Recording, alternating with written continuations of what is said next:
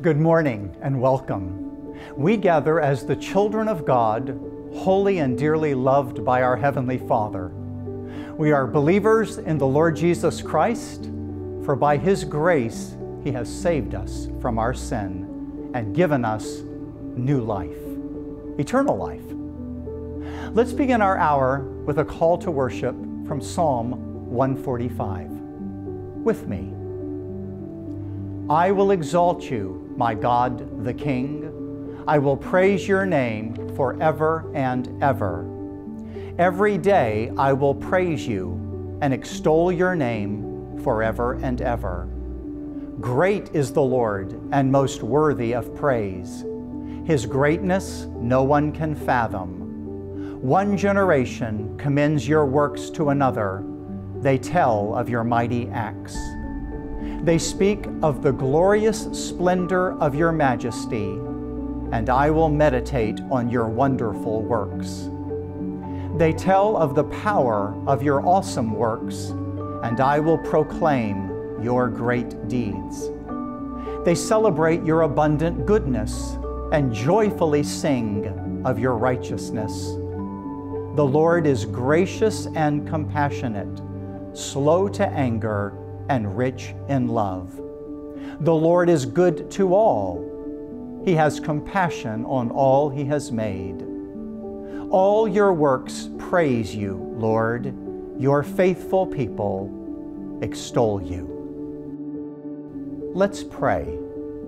O Lord, thank you for your great love for us, your bountiful grace that is sufficient, your reassuring mercy that comforts us, and your peace that calms us. We love you and have come to worship you. We will present our prayers and gifts to you. We will open our hearts to receive the teaching of your word by your Spirit. And in all this, may you be glorified through Jesus Christ our Lord. Amen.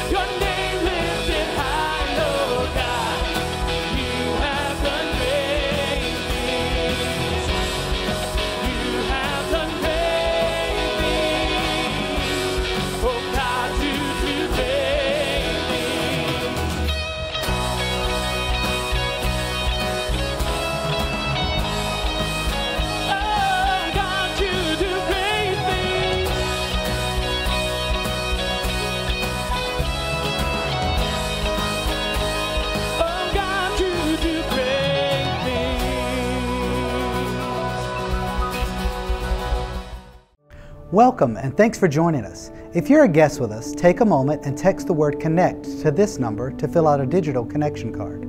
One of our staff will contact you this week to answer any questions you may have about First Baptist. Also, if you have a prayer request, text prayer to this same number and we'll join with you in lifting up your request to the Lord. As a reminder, stay up to date with the latest info from the church, including small group meetings, upcoming events, and ministry activities by visiting our website, like us on Facebook, or follow us on Instagram. Lastly, thank you for giving unto the Lord to support the ministries of First Baptist. Remember, you can mail in your gifts, drop them by, or give online. Now, let's spend a few moments together with the Lord. Would you pray with me? Our Father in heaven, holy is your name. Greet the Lord.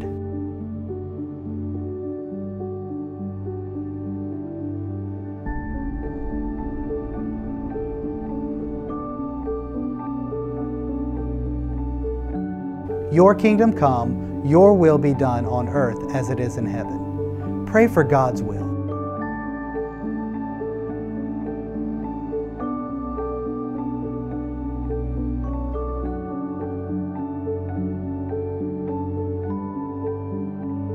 Give us this day our daily bread. Pray for God's provisions.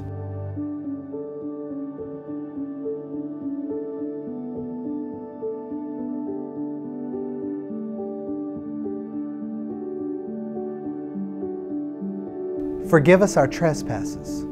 Confess your sins to the Lord.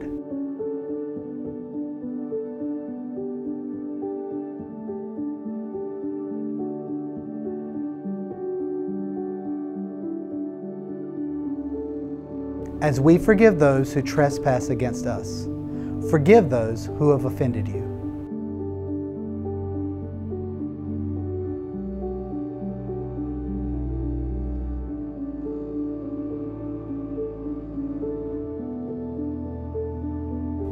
Lead us not into temptation, but deliver us from evil. Pray for God's protection.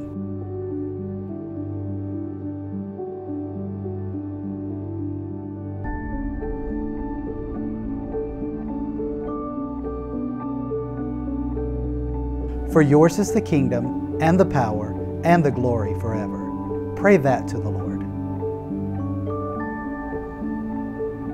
Father, we're grateful for these moments in your holy presence. As we continue our worship of you, be glorified. In Jesus' name we pray, amen.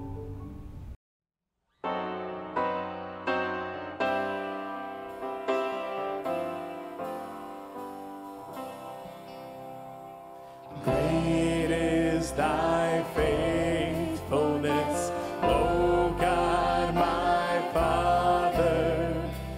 There is no shadow of turning with thee. Thou changest not, thy compassions, they fail not. As thou hast been, thou forever wilt be. Great is thy faithfulness, great is thy faithfulness. Morning by morning, new mercies I see. All I have needed, thy hand hath provided. Great is thy faithfulness, morning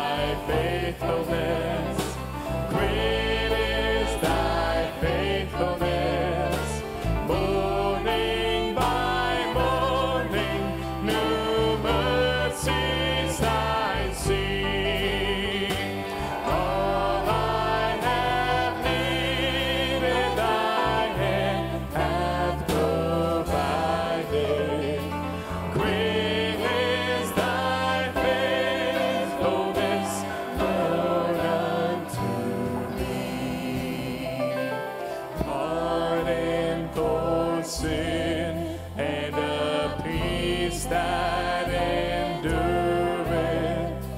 thine own dear presence to cheer and to guide, strength for today and bright hope for tomorrow, blessings all mine with 10,000 beside. Great is thy faithfulness, great is thy faithfulness, morning by morning, new mercies I see. All I have needed, thy hand hath provided. Great is thy faithfulness, great is thy faithfulness, great is thy faithfulness, Lord, unto me.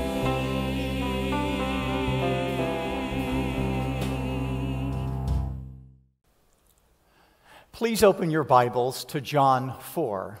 We've gone verse by verse through the first 42 verses, seeking to understand why God would inspire the Apostle John to include this true story, the woman at the well, in his gospel. After gleaning some amazing insights about grace and mercy and compassion and love for our enemies, it's quite clear why this story is included and all that it has to offer. Let's read it one final time together, and then I want to issue a challenge for you. Follow along, John 4, beginning with verse 3. He, that is Jesus, left Judea and departed again for Galilee, for he had to pass through Samaria. So he came to a town of Samaria called Sychar, near the field that Jacob had given to his son Joseph. Jacob's well was there, so Jesus, wearied as he was from his journey, was sitting beside the well. It was about the 6th hour, noon. A woman from Samaria came to draw water. Jesus said to her, "Give me a drink," for his disciples had gone away into the city to buy food. The Samaritan woman said to him, "How is it that you, a Jew, ask for a drink from me, a woman of Samaria? For Jews have no dealings with Samaritans." Jesus answered her, "If you knew the gift of God and who it is that is saying to you, 'Give me a drink,' you would have asked, and he would have given you living water." The woman said to him, "Sir, you have nothing to draw water with, and the well is deep. Where do you get that living water? Are you greater than our father Jacob? He gave us the well and drank from it himself, as did his sons and his livestock." And Jesus said to her, "Everyone who drinks of this water will be thirsty again. But whoever drinks of the water that I will give him will never be thirsty again. The water that I will give him will become in him a spring of water welling up to eternal life." The woman said to him, "Sir, give me this water so that I will not be thirsty or have to come here to draw water." Jesus said to her, "Go, call your husband and come here." The woman answered him, "I have no husband."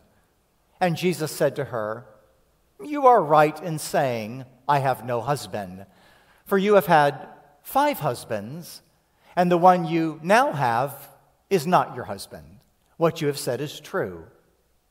And the woman said to him, "Sir, I perceive that you are a prophet. Our fathers worshipped on this mountain, but you say that in Jerusalem is the place where people ought to worship." And Jesus said to her, "Woman, believe me, the hour is coming when neither on this mountain nor in Jerusalem will you worship the Father. You worship what you do not know. We worship what we know, for salvation is from the Jews. But the hour is coming and is now here when the true worshipers will worship the Father in spirit and truth. For the Father is seeking such people to worship him. God is spirit, and those who worship him must worship in spirit and truth."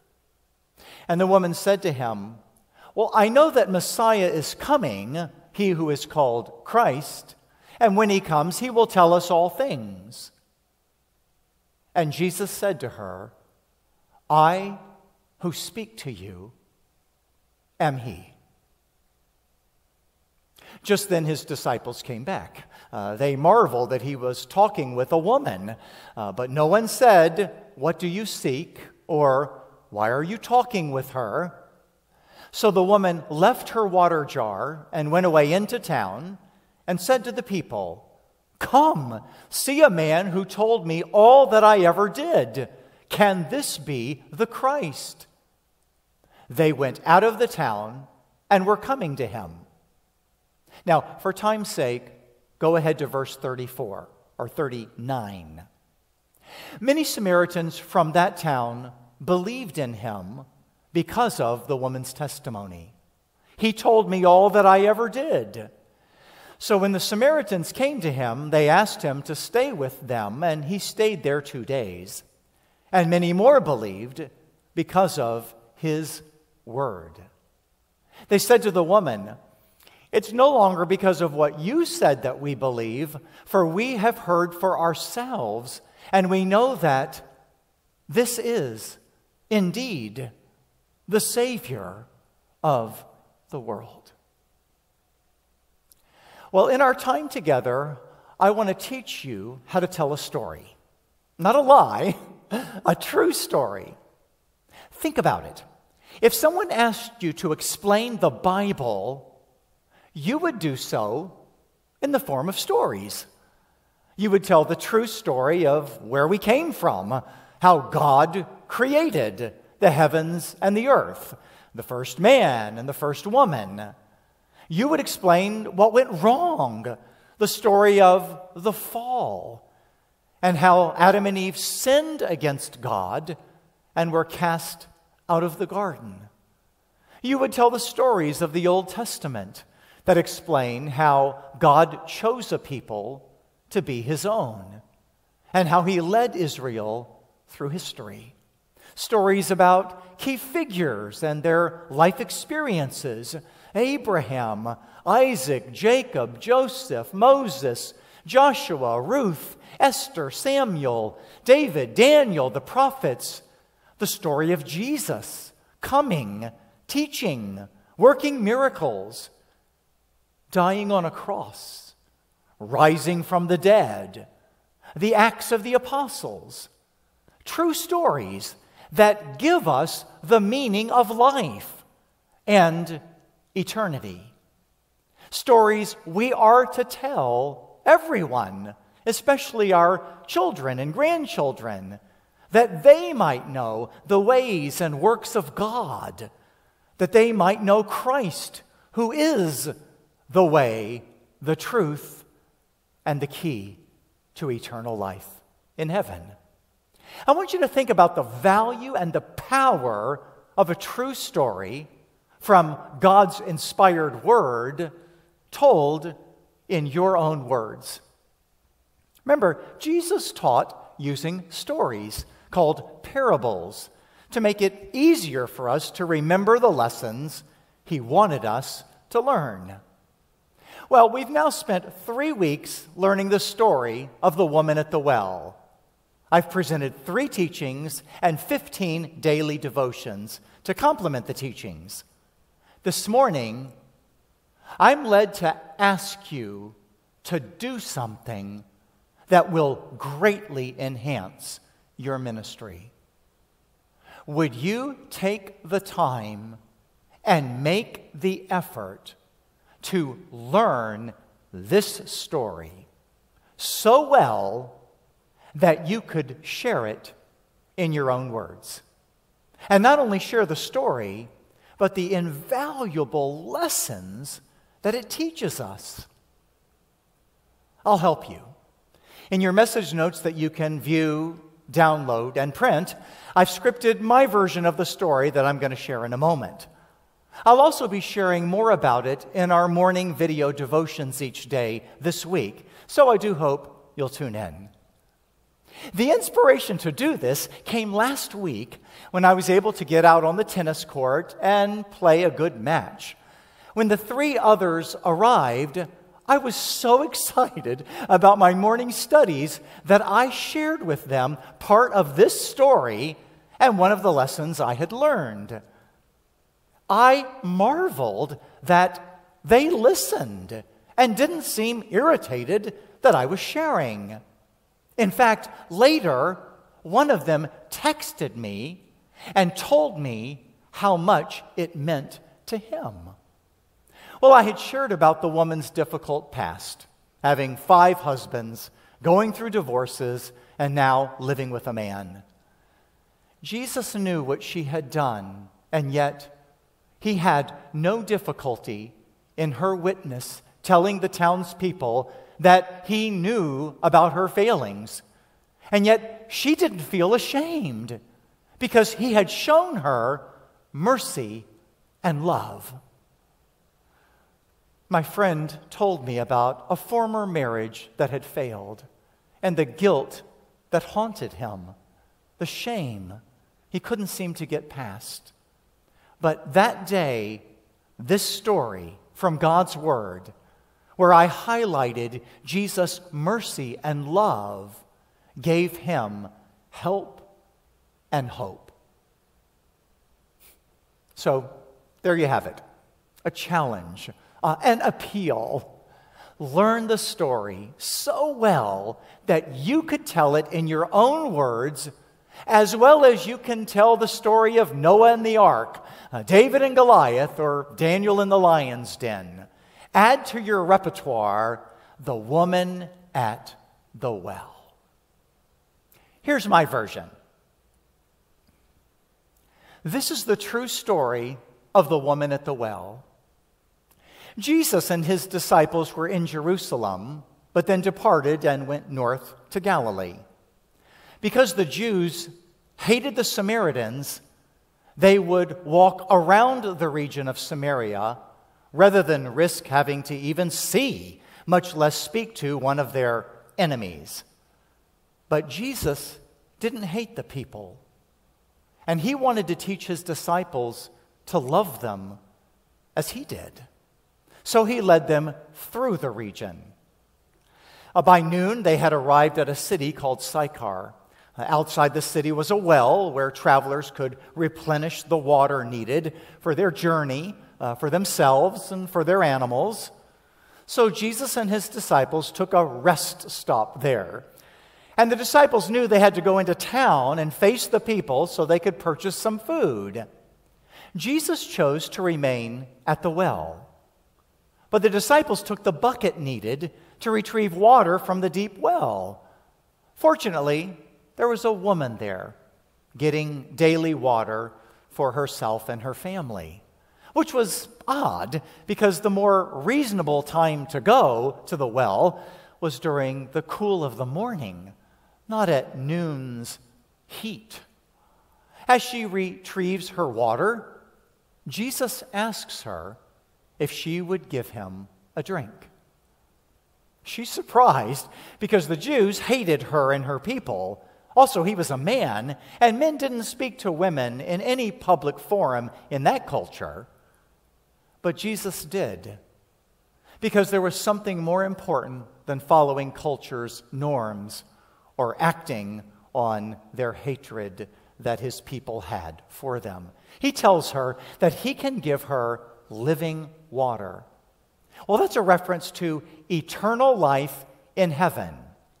Jesus can give it to her. Well, she responds like most of us would, wondering who he was and where would he get that living water. Jesus answers both questions. First, he tells her that what he gives will save her soul for eternity. It will also satisfy the deepest needs and longings in her heart. She wants it. Wouldn't you? The next question is obvious. What could she do to deserve such a gift? But Jesus will help her understand that it's a gift. He gives freely. She can't earn it. No one can earn or deserve eternal life in heaven. But lest she think she can, Jesus will have the very uncomfortable conversation about her sin. He invites her to admit her sin by asking her about her husband. She says that she doesn't have one, and Jesus tells her he knows that she's had a difficult life. She's had 5 husbands, and the man she's living with now isn't her husband. But there is something in her, like it is in all of us, that she wants to convince Jesus that she's good. So she talks about worship and how she can't get to the temple in Jerusalem to offer sacrifices because the Jews won't let Samaritans go there. Well, Jesus tells her that a time is coming when the temple won't be necessary. The sacrifice of animals for the sins of people will no longer take place.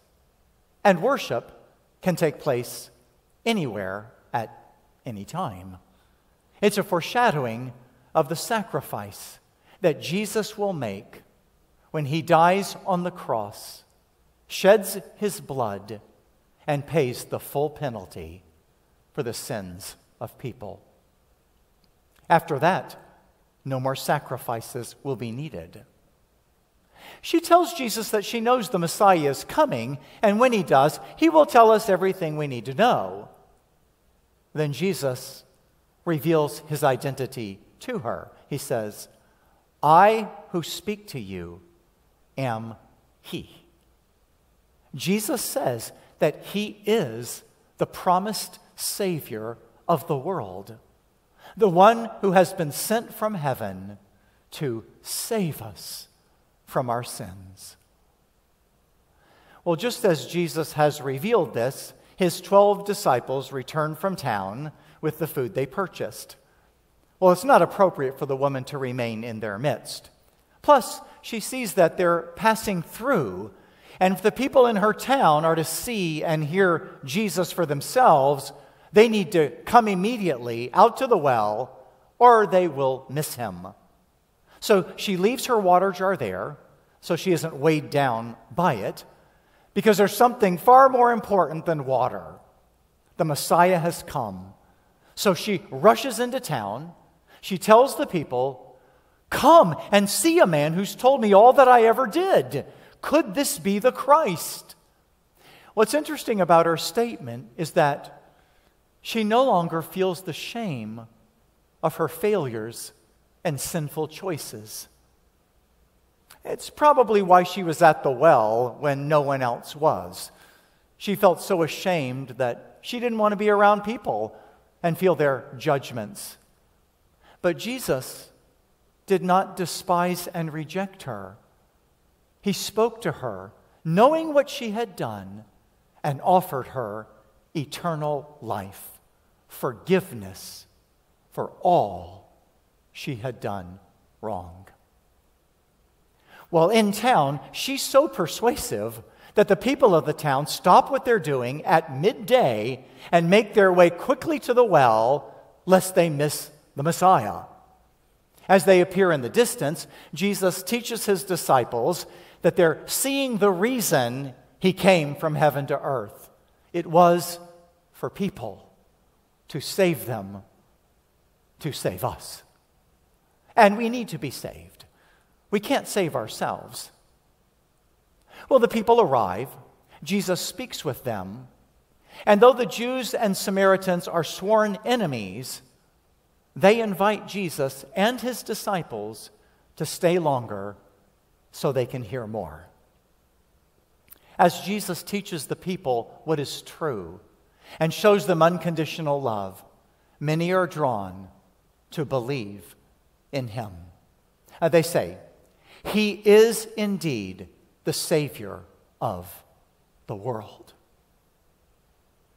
And I believe that he is. For he has given me living water, eternal life that has begun in my soul and satisfies me. Have you come to believe in the Lord Jesus Christ and been saved?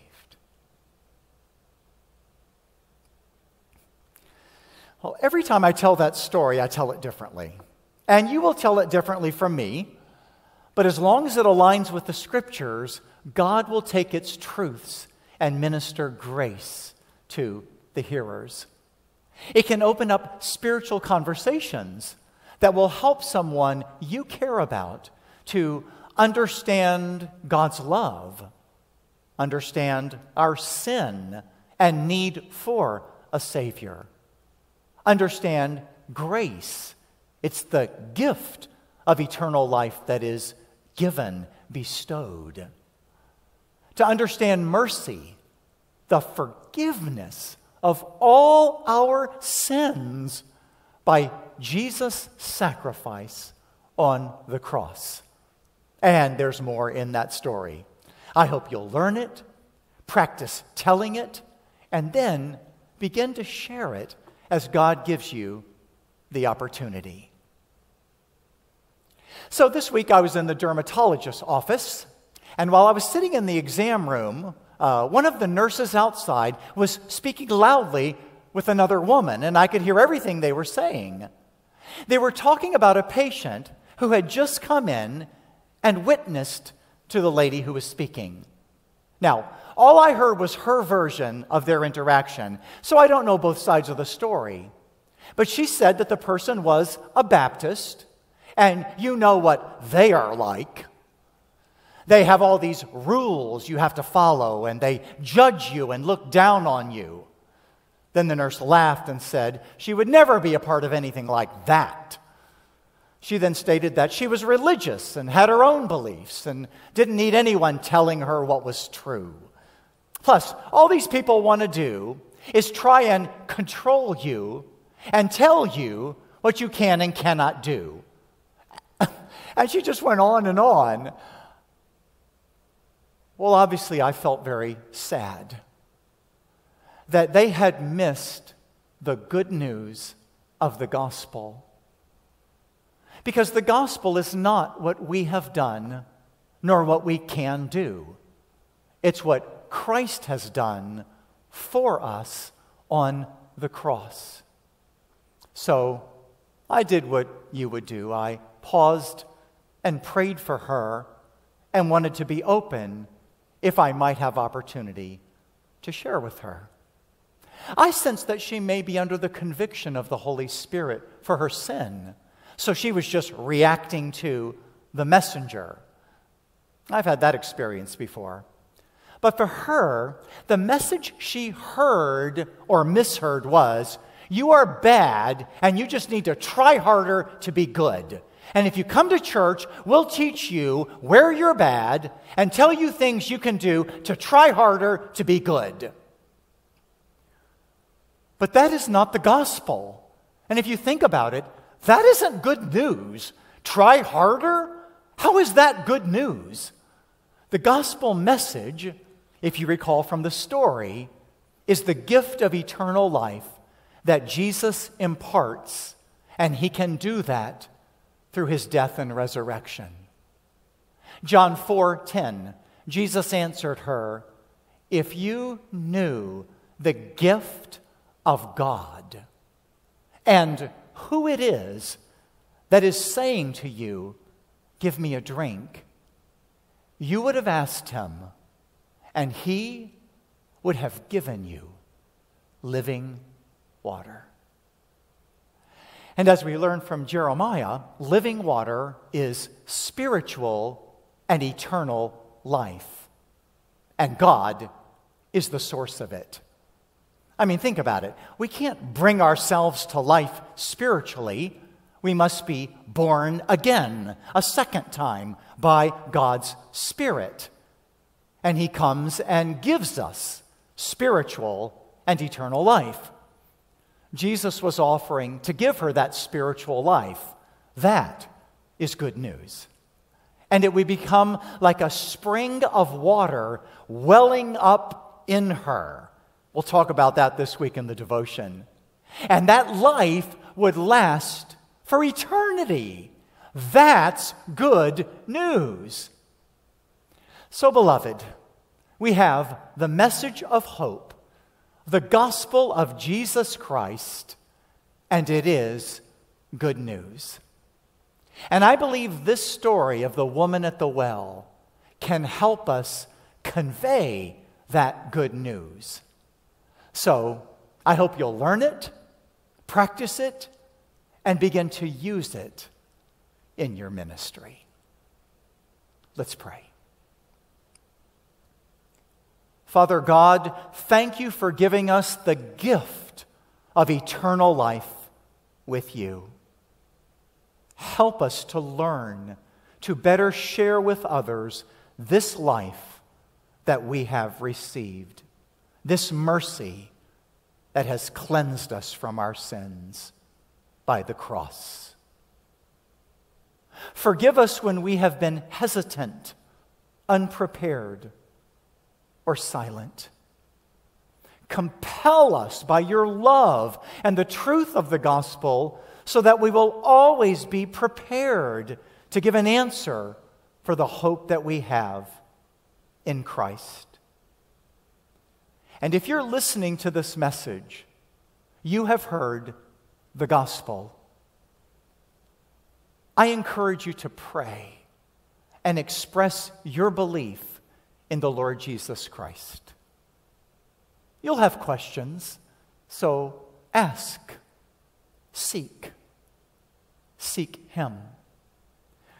Don't live another moment without the assurance of your eternal salvation. Thank you for listening. God bless you. Amazing love that welcomes me, the kindness of mercy that bought with blood wholeheartedly my soul undeserving. God, you're so good. God, you're so good. Oh God, you're so good. You're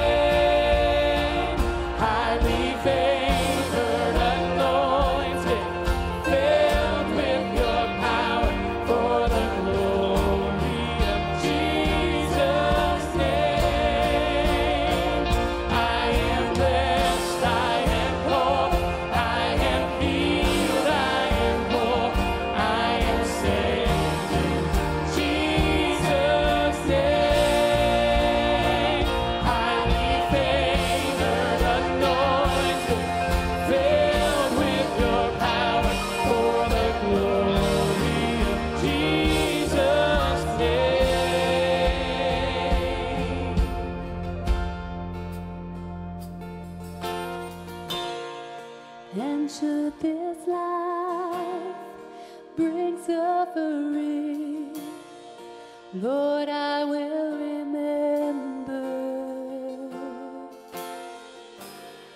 what Calvary has bought for me, both now and forever.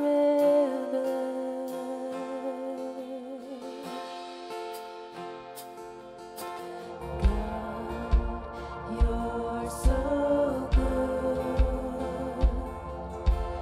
God, you're so good.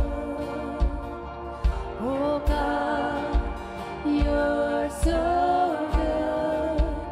You're so good to me. Oh God, you're so good.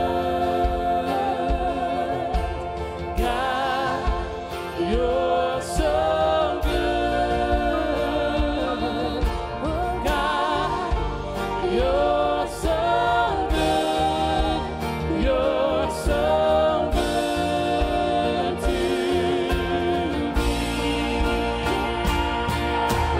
God, you're so good. God, you're so good. God, you're so good.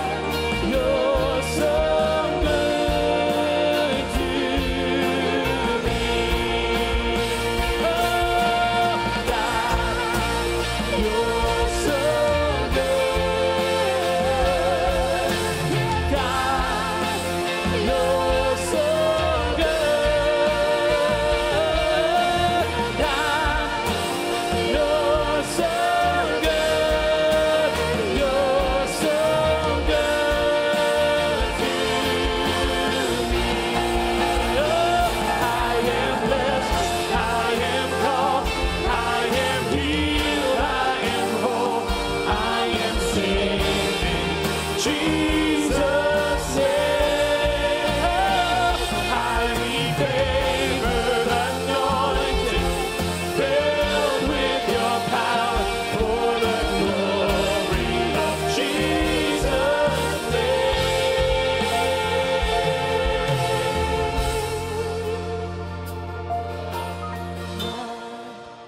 You're so good. God, you're so good. God, you're